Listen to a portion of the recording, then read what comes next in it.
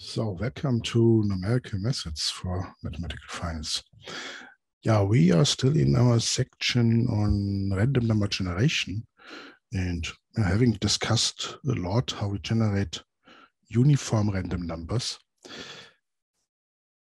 we started in the last session to discuss how we can generate sequences of random numbers that have a different distribution. So we are in this section on random number generation, and we are now looking at generating drawings of other distributions. So the first method we were looking at was the inversion of the distribution function. And yeah, we had a very nice, very simple lemma.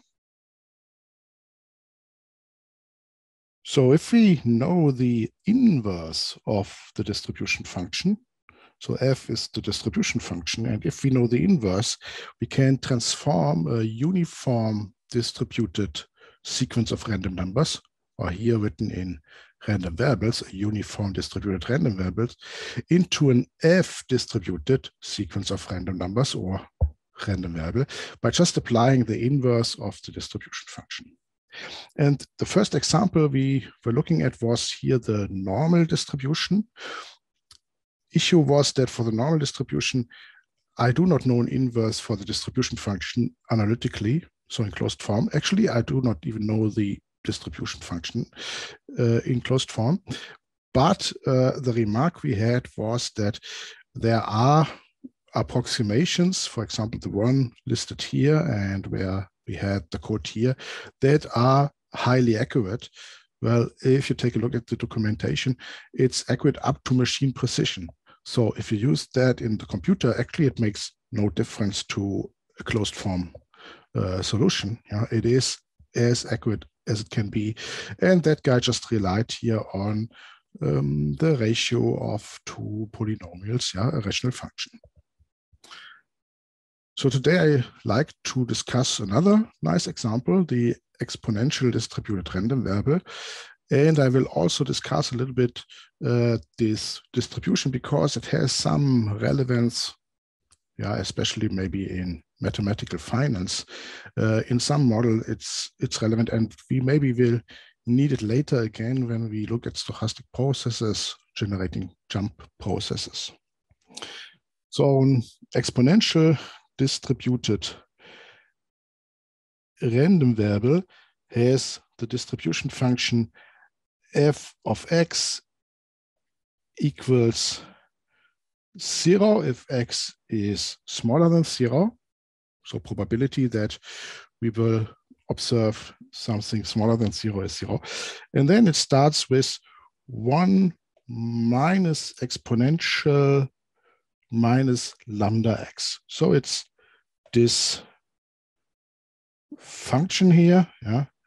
So actually exponential minus lambda x would look like that. So you have the 1 here, and then you have exponential decay. Yeah, exponential decay, and here you have some slope minus lambda. Okay, and then I take a 1 minus, so I'm just flipping it. So I have something like that here. And actually, if you differentiate this in 0, yeah, it's minus lambda times minus 1. It is lambda times exponential minus lambda x. In 0, it's just lambda. Yeah? So I have a slope lambda here in 0. Yeah, if you like to generate now an f-distributed random variable, I use my inverse of the distribution function. So I have a uniform u that is equal f of x. So 1 minus exponential, the 1 to the other side is u minus 1, multiply with a minus 1. It's 1 minus u is exponential minus lambda x. Take the logarithm,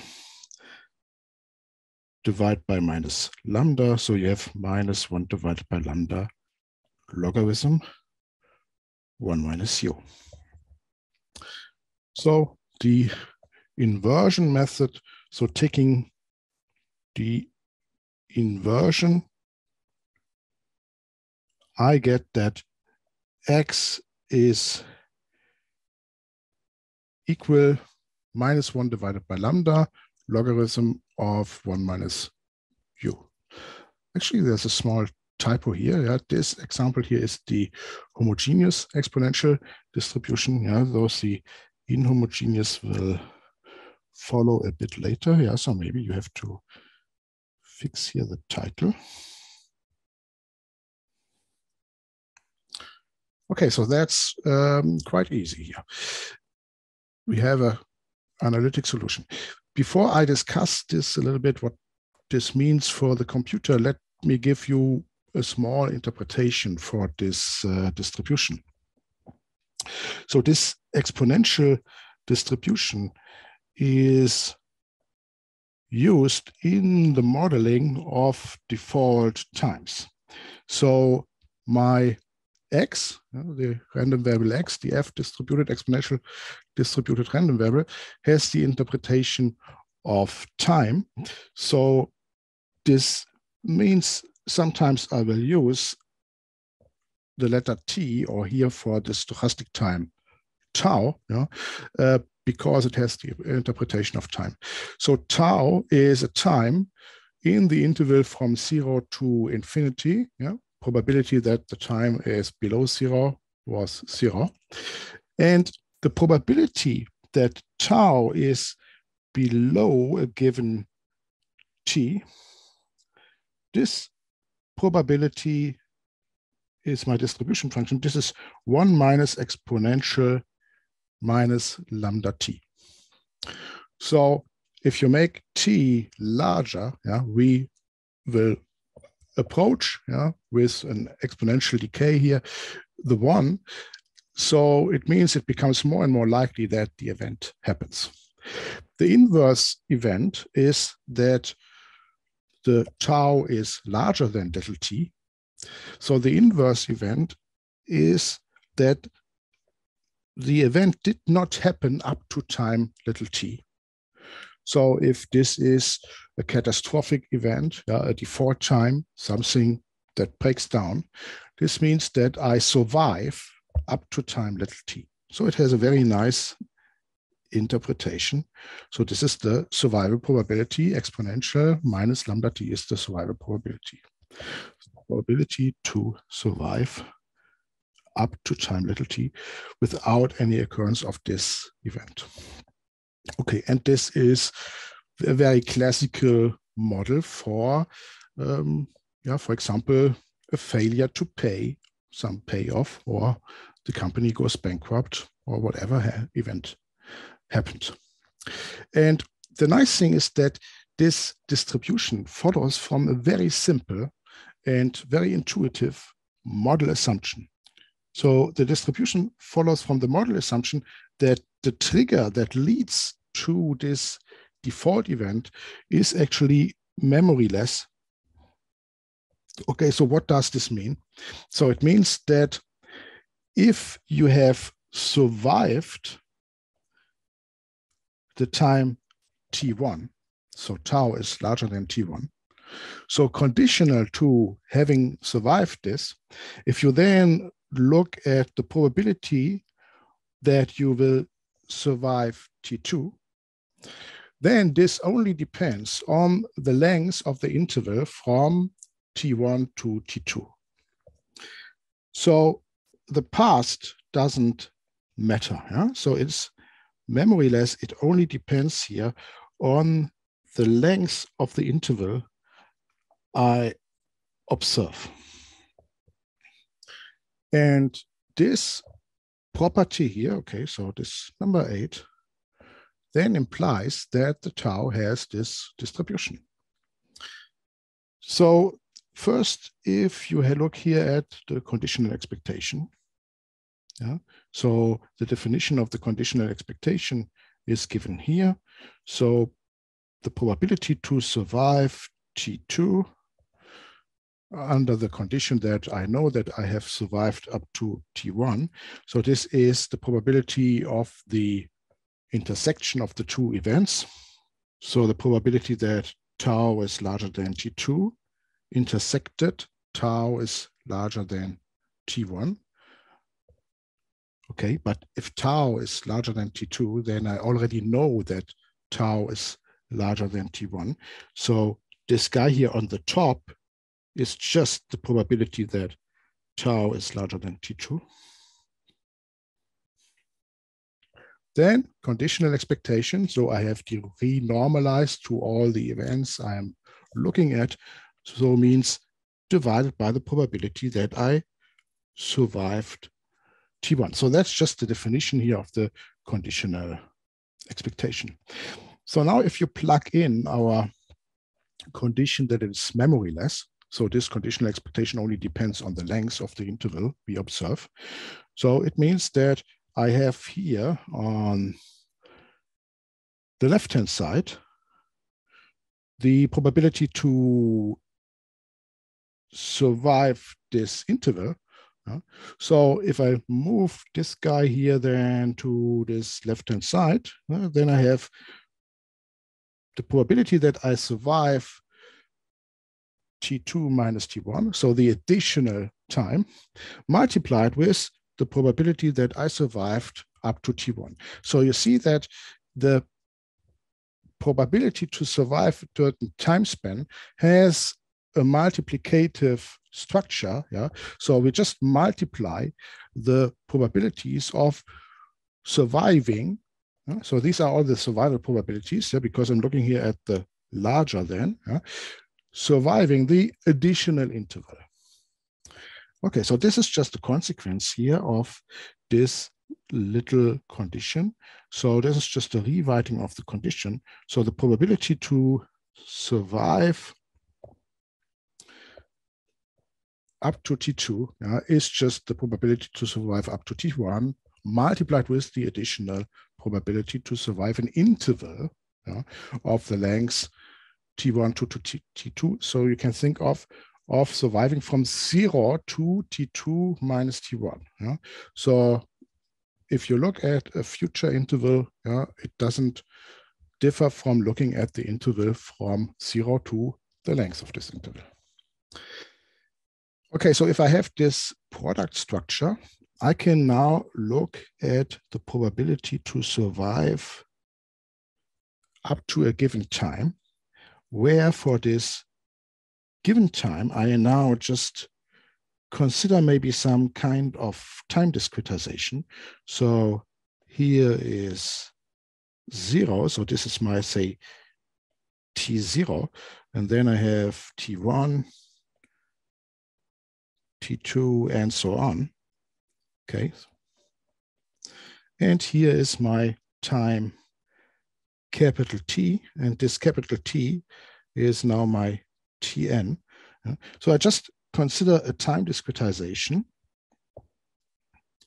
Ti is I divided by n times t, so an equidistant time discretization. So every step here, so the time step size, ti plus 1 minus ti, this is just t divided by n.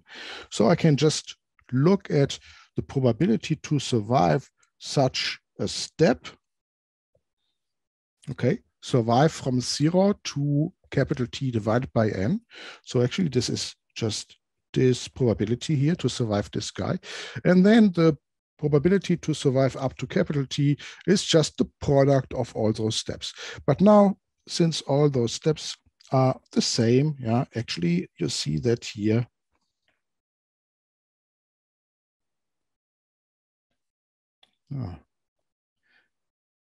he doesn't like me today.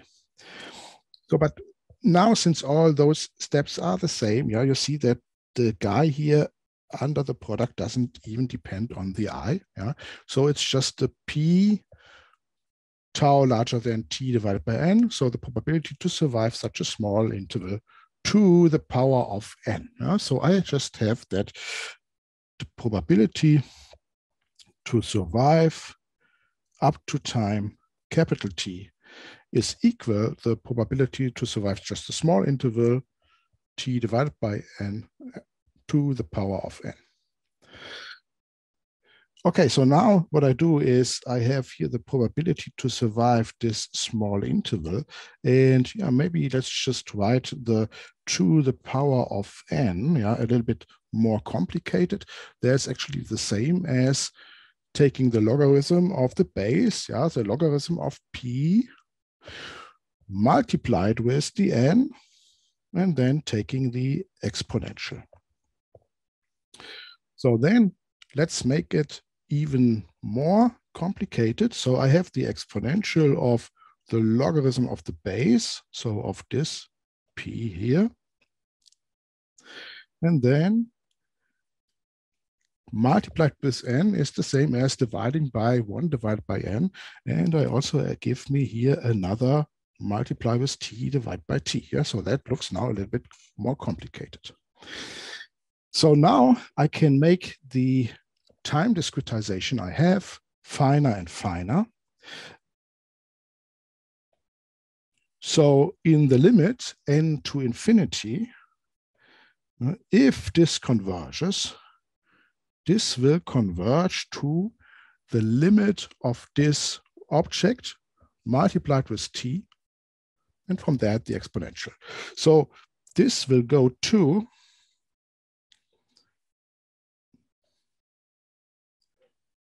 exponential of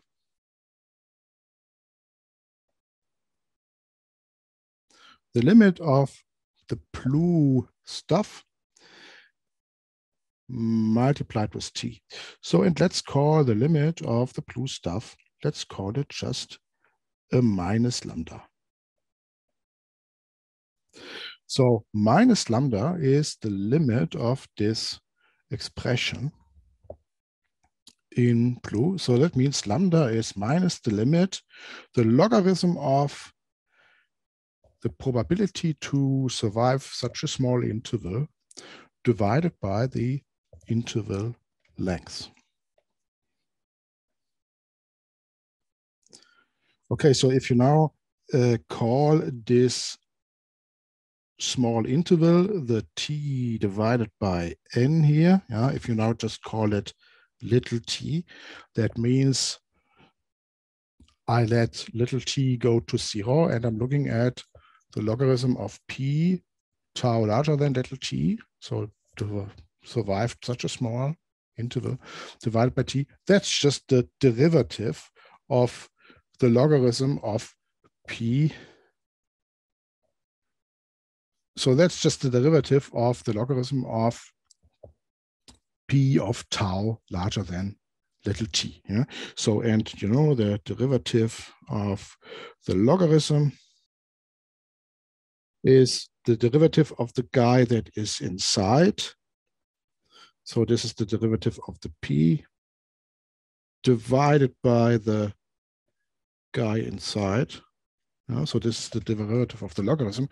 But now, since I'm looking here at t equals 0, I know that actually this guy here is equal to 1. So it's just the derivative of the probability to survive an infinitesimal interval, and with a minus in front. So my lambda is minus the, say, slope of the probability function in 0 here. Yeah? So this is the slope of the distribution function. So if you go back, you see that we actually also showed that my lambda is just here, this slope. Okay, so you see that we have that the probability to survive up to a time point capital T is exponential minus lambda capital T. So the distribution function is 1 minus that. Okay, so I have proven that this is the distribution function. And all this just follows from this condition here, that we are memoryless. So in a computer, maybe you have a time discretization, and then you have these small time steps. Okay, then you can think of this distribution a little bit like looking in this picture here. So starting at a certain point, you have the probability to survive and you have the probability to default. So if you call now your probability to default little p, then the probability to survive is 1 minus p. And this product structure is, of course, that after you have survived, the game starts again and you check, will you default or will you survive? Okay, if you default, then the thing ends, okay, and you have a certain default time. Yeah, so for example, here of omega, yeah, if this here is the event omega, that you default in this time. And you see you have this product structure that you always go on. Yeah? So of course you have the 1 minus p to the power of n. So to give you a little bit more interpretation, yeah, if tau models time, so then you see from, okay, p is a probability. So p is the probability that I default before t. Then you see actually from here that lambda has to be something like 1 divided by time. So lambda has the unit. So this is lambda, yeah, and lambda times t should be unitless because the probability is unitless. So you see that lambda has the unit 1 divided by time. Or alternatively, if you look at our inversion, which gives us the tau from a uniform distributed random number, okay, the uniform distributed random number u is unitless, then logarithm 1 minus u is unitless. If then tau should be a time, then 1 divided by lambda should have the unit time.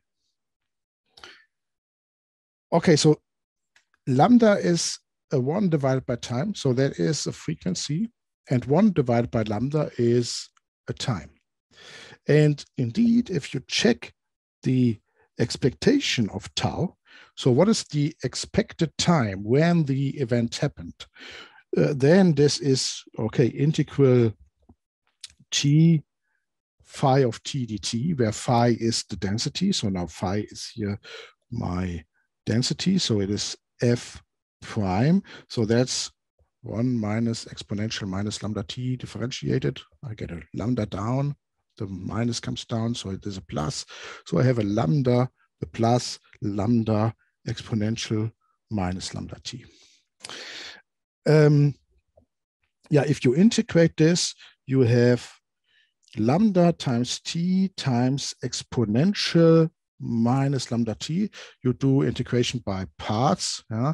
The bounds at 0, it's 0 because of the t. At infinity, it's 0 because of the exponential minus lambda t. Yeah? So integration by parts, integrating the exponential gives me a 1 divided by lambda. That kills the first one. And then I do the second integration by parts, and I get another 1 divided by lambda exponential minus lambda t.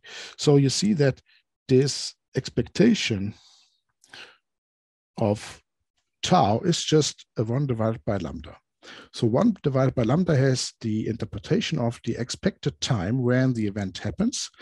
And then with this interpretation, you know that lambda has the interpretation of the frequency. Yeah? So that if you now repeat the event, then lambda is the frequency. So given that we restart an independent experiment after the event has occurred. So this distribution is quite important, yeah. And in the modeling, we also have some generalization. So when we looked at the normal distribution, the inverse cumulative distribution function method for the normal distribution, there was a subtle issue because the points 0 and 1 would be mapped to minus and plus infinity of the normal distribution from the distribution function. And that could cause maybe issues in your code. And maybe it's good to understand what's happening then and maybe to treat these cases. And we had the example that there was an implementation that was actually mapping these boundary points to 0, because that's more harmless. I mean, 0 occurs very often, so we do not increase or do not bias the distribution, and we do not get minus and plus infinity in our calculations. What's this happening to the limit points here? So the limit cases u equals 0 and u equals 1 in the inversion. Okay, you have minus 1 divided by lambda logarithm 1 minus u. So 0 is mapped to logarithm of 1.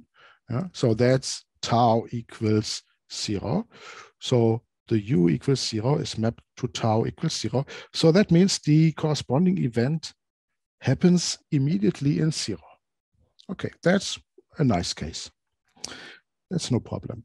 The point u equals 1. So I have logarithm 1 minus u. So I have logarithm 0. So that is actually a minus infinity, but I have a minus 1 divided by lambda. So that is mapped to tau equals infinity. So you see everything in between is a time between 0 and infinity, and the limit cases here are mapped to 0 and infinity. So that means u equals 1, the corresponding event never happens. Now, with infinity, maybe I'm a little bit careful if this appears in my numerical code, because if I calculate with that, a finite time t plus an infinite time infinity is infinity. So there are some things happening here.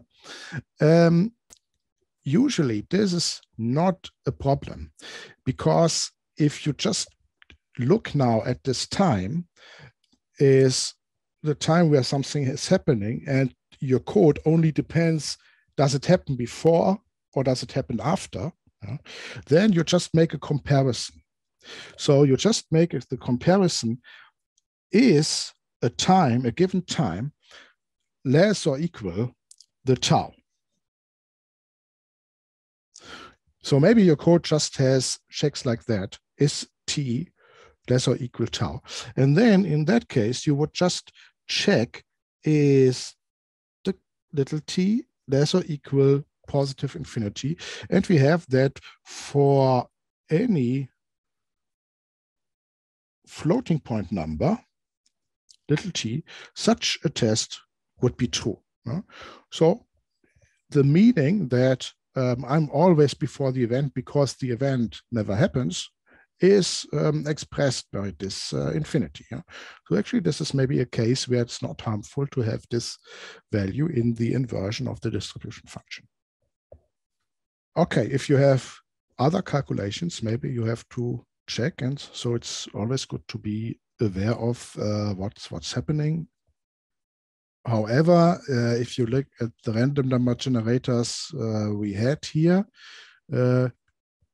many of them do not even produce the number u equals 1. So we would just get finite floating point numbers for the default time. So now an important generalization of this distribution is the inhomogeneous exponential distribution. Okay, so the inhomogeneous exponential distribution, well, the inhomogeneous just now means that my lambda depends on time. So I have a dependency here on lambda of time. If lambda would be a constant, then that part here, the integral lambda of s ds from 0 to t would just be the lambda times t. But now lambda is allowed to depend on time. So, and you know, my interpretation for the lambda was, it is something like a frequency. It has units 1 divided by time. But if you look back, maybe here, you also see that lambda is the derivative of the probability with respect to time. So lambda is a velocity. So lambda is a velocity, yeah, it's probability per time.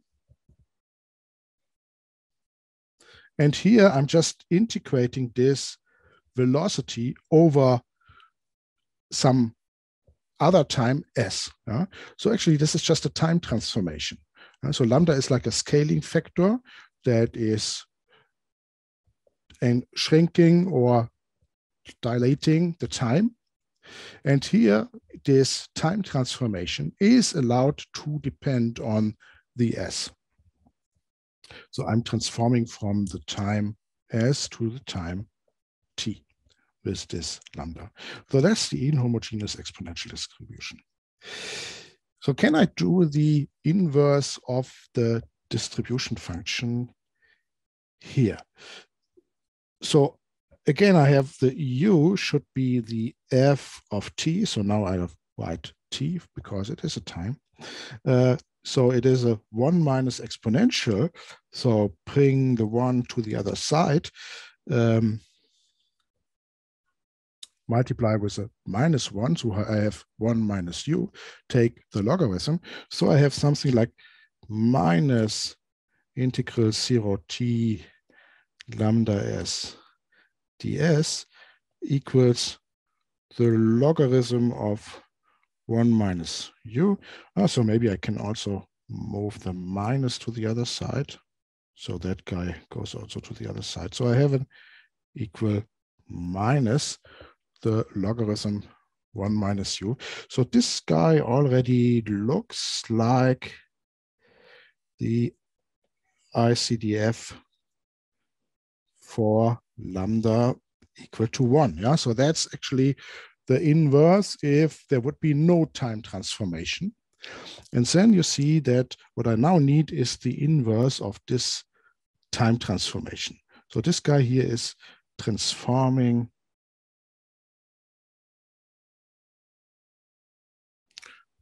time from s, the time that runs in the way with the speed lambda equals 1, to time t.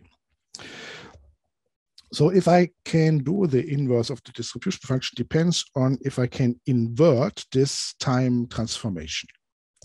So if now my capital lambda of t is the transformed time, so the integral from 0 to t lambda of s ds, then if I know the inverse of lambda, so if lambda inverse is known, yeah, then I can just on the previous slide apply the inverse of the lambda, and I get that my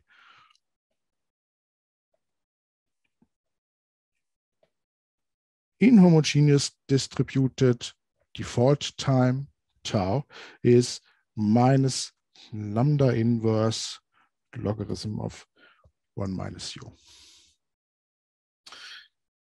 So in the general case, you do not have an inverse of this lambda. So what can we do?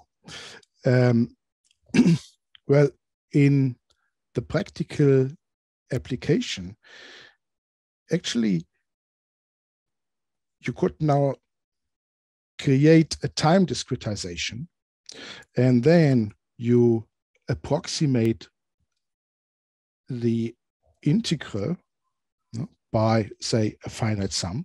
So you do a numerical approximation of the integral. Or you could just from the beginning think of that your function little lambda is a piecewise constant function. And a little bit I made this remark before, when I was talking about that sometimes we do not have the accurate inverse of the distribution function, but that doesn't matter because we just are building models that should calibrate to what we observe. And often you do not have enough data to actually fit a continuous function to something. So sticking to, say, a special class of functions, like, for example, piecewise constant functions, is maybe just a model assumption. So you could just think of having a model where lambda is a piecewise constant function, maybe with a fine time discretization. And that model is maybe already very accurate. So we can maybe use the inversion method if we can approximate this integral. In that case, we have an approximation of the inversion of the distribution function by just considering a time discretization. Or alternatively, you could think that the function lambda is already a piecewise constant function. So you could view you could consider a piecewise constant approximation of the lambda, or alternatively, you could think that the lambda was piecewise constant from the beginning. So you could consider only those lambda that are already piecewise constant, which is then just a model assumption. So in any case, let's introduce now a time discretization on my time t, little t, and introduce lambda I being the partial integrals of lambda s ds. So if I now consider the distribution function that corresponds to the piecewise constant lambdas, then this is here the f of t. F of t is 1 minus exponential, and then minus the integral from 0 to t. But now the lambda is piecewise constant, so that's minus the sum over all these intervals, so tj to tj plus 1, multiplied with the lambda j. Okay, that's just here the partial integral. And then it's just the sum of all those partial integrals. And then the last integral runs from ti to little t. So the last integral is just here the lambda I times t minus ti, where now the I is the index where little t is in between ti and ti plus 1. So the index I is depending here on t. So this means that my little t is in the interval from ti to ti plus 1. So I have a piecewise constant lambda, either from the beginning, or I consider it as an approximation. And then I have here this distribution function where the integral now becomes this approximation or sum. So now I can apply the inversion to this distribution function. So this f can be inverted, and maybe also quite efficiently. So what do I do? So first I do the transformation, the inversion of the distribution function for the case lambda equals 1. So that is the step that I already did, the step before I apply the inverse of my capital lambda. Okay, so this is already a time. So this is the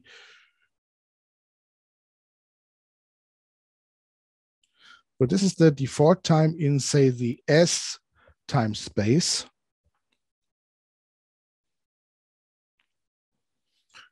So with the S time, I mean, it was integral from 0 to capital T lambda of S. So lambda is the time, the transformation that transforms times in S to times in T. So that is the case where lambda is equal to 1. So this is already this default time. And now I'm checking where am I lying in my time discretization. So find the index I such that the integral from 0 to ti is smaller than the set, yeah, integral from 0 to ti lambda of s ds, and the integral from 0 to ti plus 1 is larger. So I'm searching at this interval. So this guy here is the integral 0 to ti lambda of s ds, and this guy here is the integral from 0 to ti plus 1 lambda of s ds. So then I know that I have to search my solution in this interval. So I know that the tau has to be in this interval. So from that, I know that the tau is in the interval from ti to ti plus 1. Yeah, this starting point ti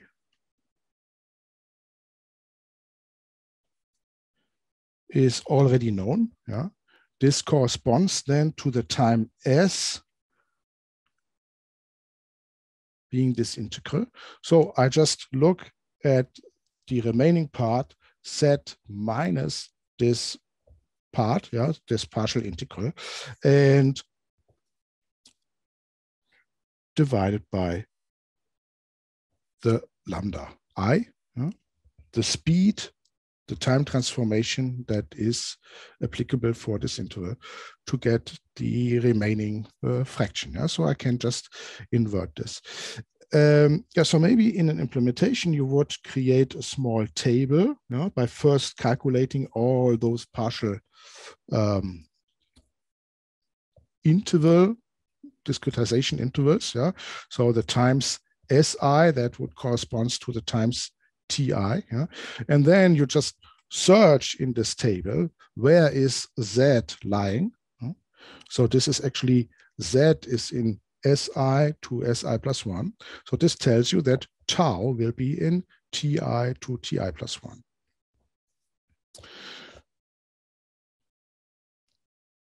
So you could maybe just call this guy here the SI. And this guy here could be called the SI plus 1. Yeah. So then you have found the inversion of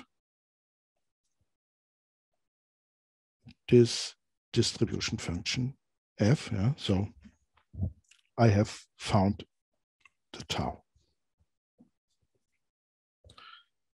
Yeah, that was maybe now a nice and small excursion, to the exponential distribution. And maybe that distribution will pop up again when we look at stochastic processes, where we like to simulate default times, Poisson processes. This is maybe what you need. And also maybe a small remark here to this approximation, assuming a piecewise constant lambda. That might appear brutal, but if you look back, actually the way I've written it here is that I'm not using some Euler approximation or Riemann approximation where I just take lambda I to be lambda of ti. Yeah, so you could also just try to approximate it by saying lambda I is lambda of ti, so of a specific time point. So you just take here always the starting point. Okay, so I'm not doing this. Yeah? I have defined here the lambda I to be actually the average of lambda over this time. So that means if you now multiply lambda I with this time interval, this is the exact value of the integral. So that means this part here is really the integral from 0 to ti. Yeah?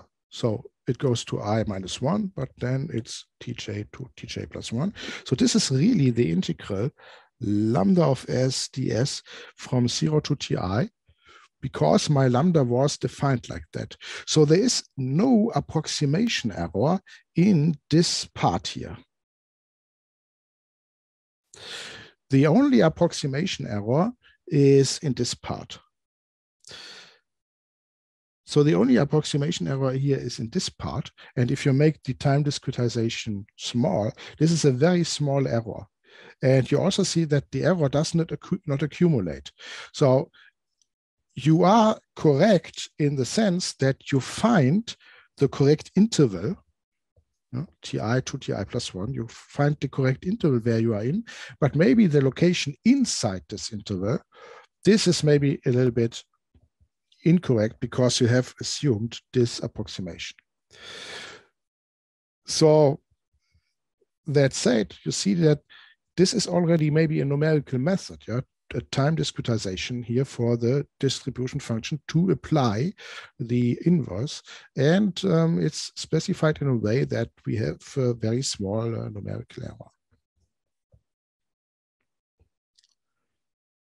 Okay, so let's have a small break and continue with acceptance rejection.